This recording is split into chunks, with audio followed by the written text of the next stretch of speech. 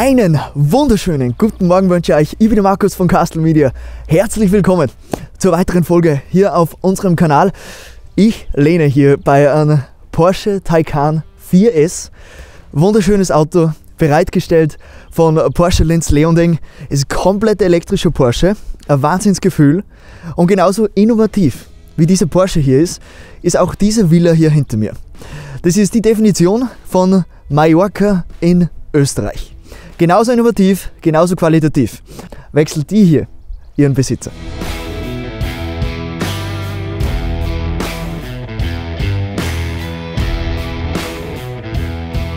Dafür bekommt man eine Grundstücksfläche von 2338 Quadratmeter.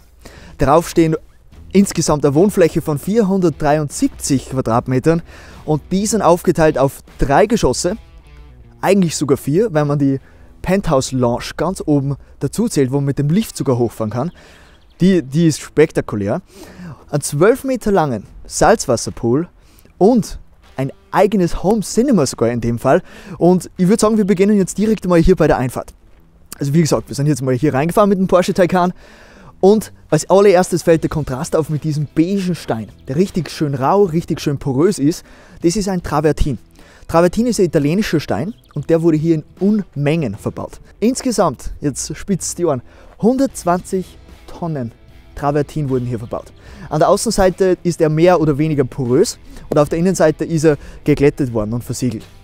Hier sieht man direkt die Kombination mit Anthrazit und dahinter eine Garage für 2 Fahrzeuge.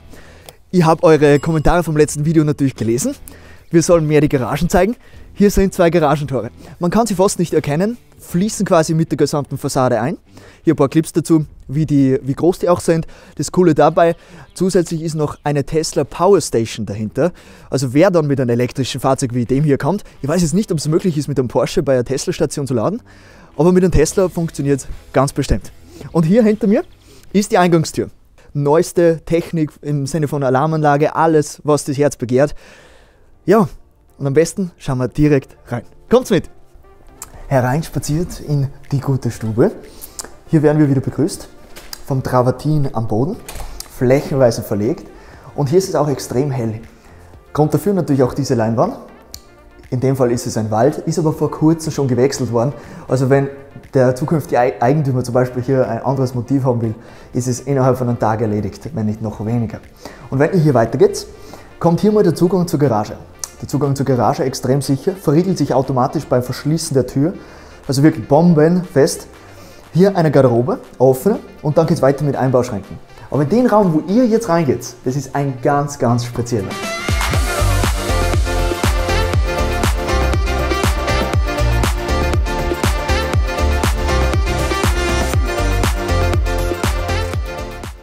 Es beginnt schon mal bei der Eingangstür hier in den Raum.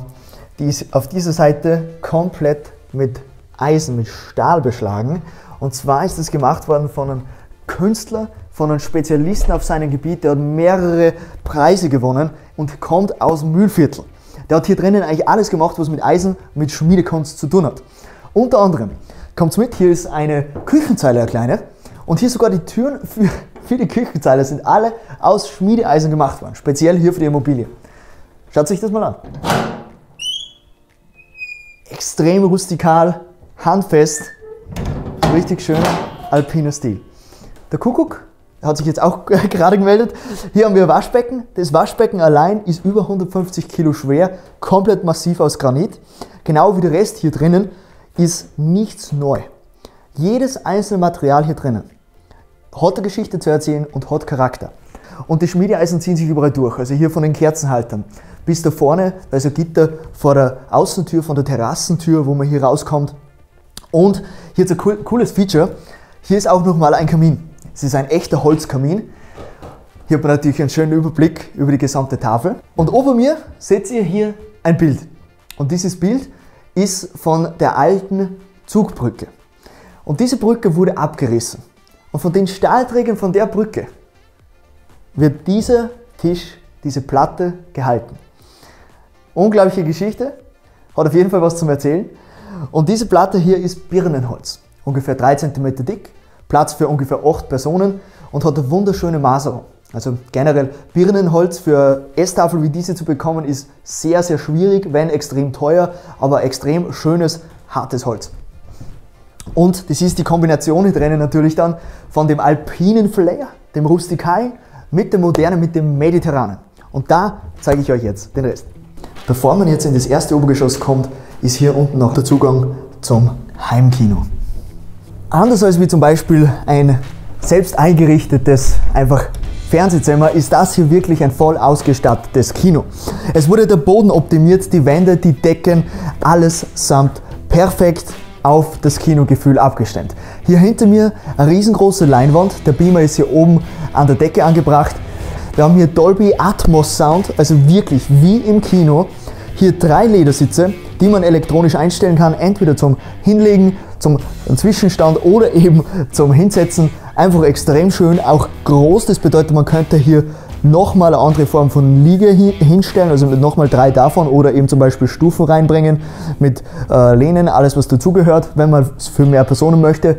Hier sieht man auch gut links und rechts Soundbars, darunter nochmal eine riesengroße Soundbar, einfach wunderschön, in dem Fall läuft hier Tarzan, aber man kann hier auch gut und gerne ein Tonstudio draus machen, weil es einfach akustisch für alles ausgelegt ist.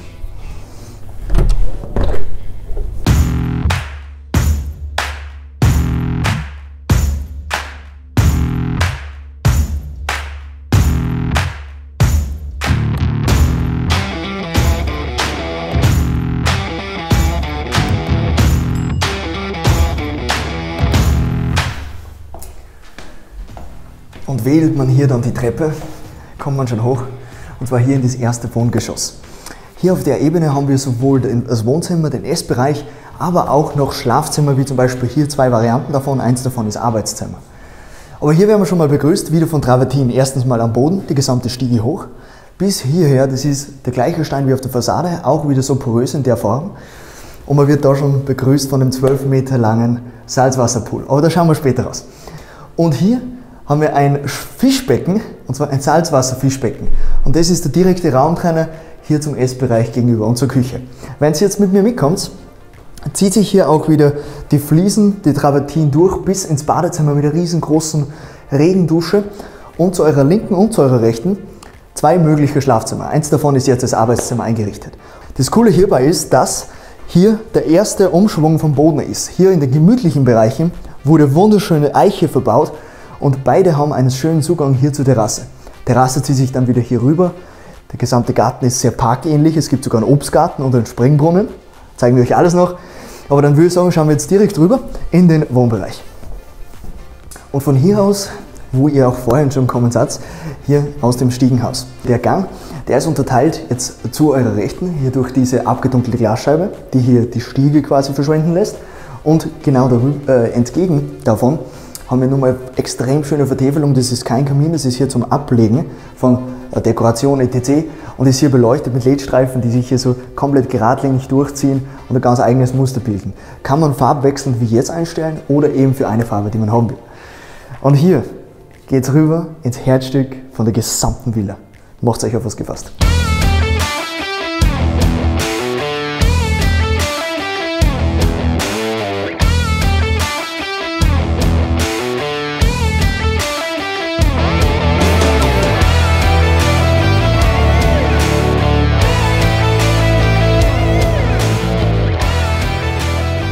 Und hier auch der angesprochene erste Bereich, wo man sich echt denkt, okay, das ist jetzt einfach Mallorca, hier in Oberösterreich.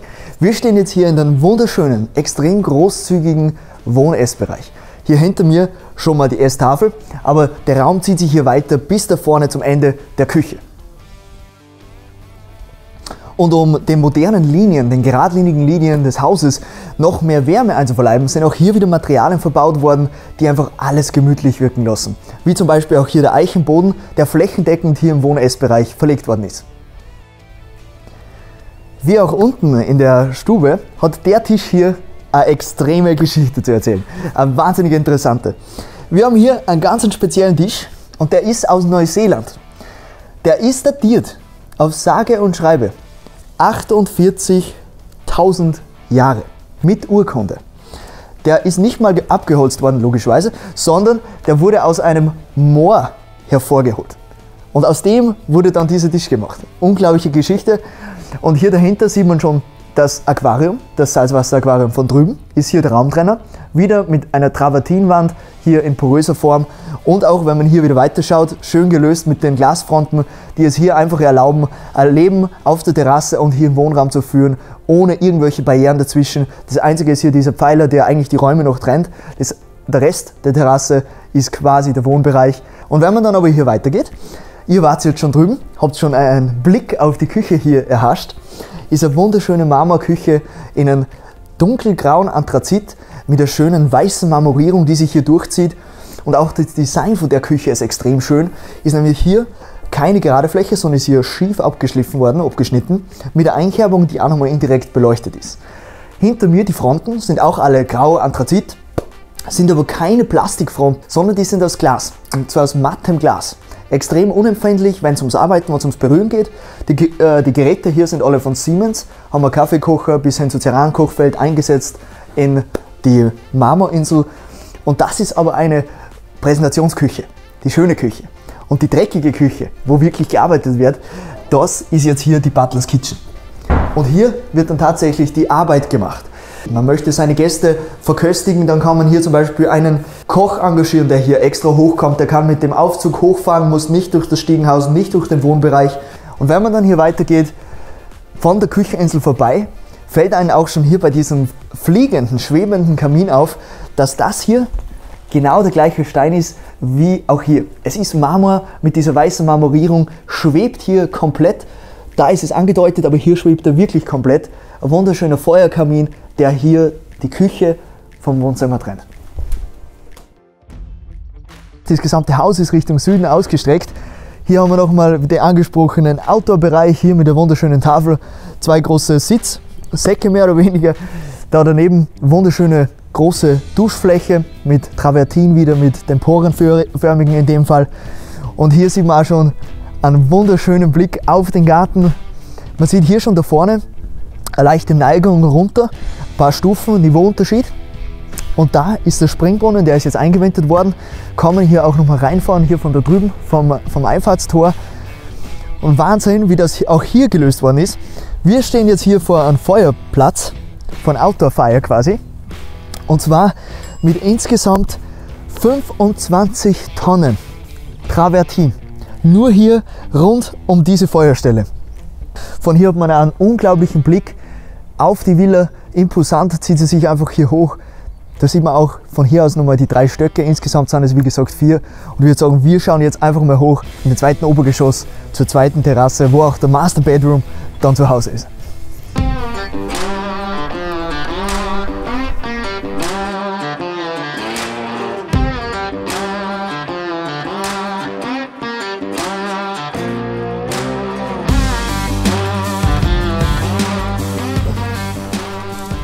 Und hier ist auch wieder der Wechsel auf den Eichenboden und man steht direkt im Ankleidezimmer.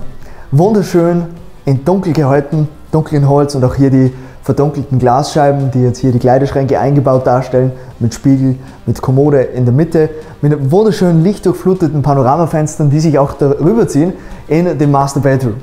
In dem Fall steht hier ein riesengroßes Boxspringbett mit der Holzvertäfelung dahinter. Wenn man dann hier im Bett drinnen liegt, ist hier in der Wand eine Glasausnehmung mit einem Blick rüber in den Wellnessbereich. Und von hier aus sieht man genau zum Kamin. Also wenn da drüben der Kamin brennt, kann man hier im Bett liegen, kann man entspanntes Feuer genießen. Größtes Highlight ist natürlich diese Aussicht. Ich hoffe, man kann das gut sehen jetzt im Video. Es ist absolut der Wahnsinn. Man ist hier das Zentrum vom gesamten Gebäude, blickt hier raus auf den Garten und auch darüber auf die Lounge. Hier haben wir insgesamt über 400 Quadratmeter Terrasse insgesamt. Und ein Teil davon ist hier im zweiten Obergeschoss diese wunderschöne Lounge. Wirklich ausgiebig, groß, da kann man gute Feste feiern. Im Sommer wirklich the place to be mit einem wunderschönen Blick. Wirklich 360 Grad in dem Fall fast. Und der einzige Blick, der noch besser ist als wie jetzt der hier, ist natürlich der ganz oben.